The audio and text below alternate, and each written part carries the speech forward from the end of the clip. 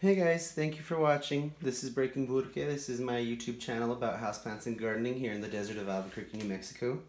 In today's video, this is my second go at it. I tried to record showing you what happened to a plant that I tried to give more sun.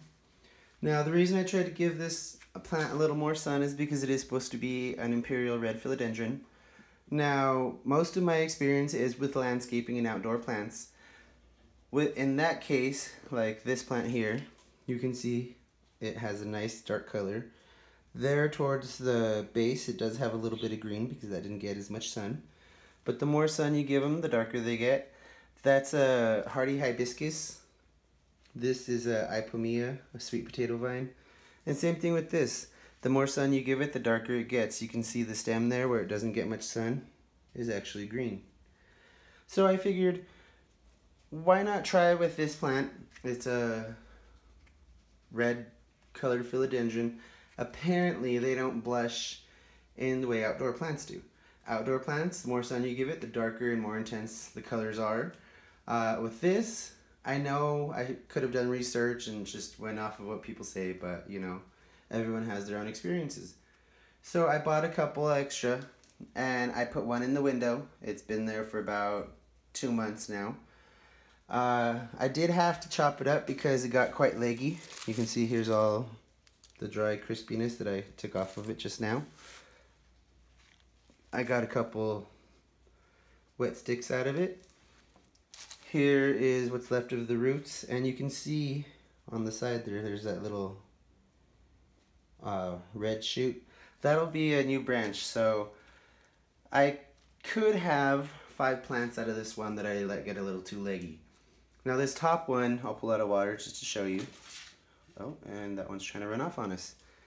You can see it has some dimpling in the leaf there. I think the sun was drying it out too much and there wasn't enough humidity. All the leaves have a little bit of ugliness and imperfections to them. Now my theory is it was too much sun, drying it out too fast, and that's what happened. Now, in order to get nice big pretty leaves on philodendrons and indoor houseplants, we know we need humidity.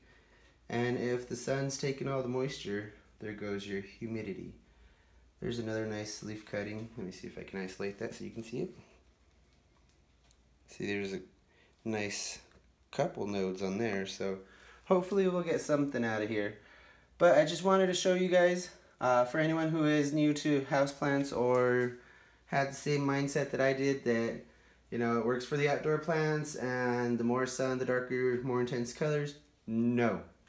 Bad idea. You can see it did dry it out severely. It did leave the leaves misshapen and, quite honest, an ugly color that it shouldn't be, because the mother plant, or the other one that I have, so much prettier. Let me actually grab one so I can show you what something that isn't beat to heck looks like.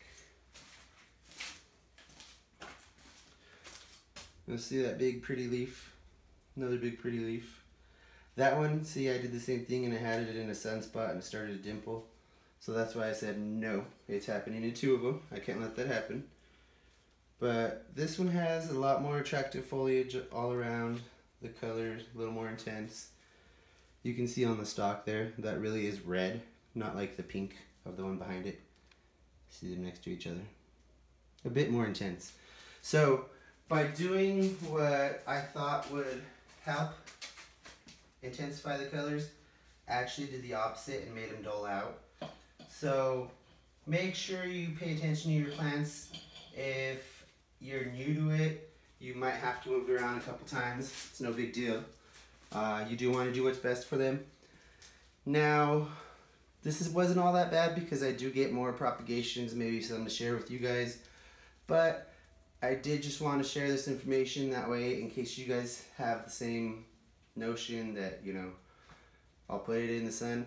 No, it needs bright indirect light, so not touching it, especially for an extended period of time. This was in the sun in my window for 4 to 5 hours with direct sun on the leaves. Did grow kind of fast, but it looks funky and the colors were off, so it wasn't worth it. Thank you for watching and have a great day. I hope this helps.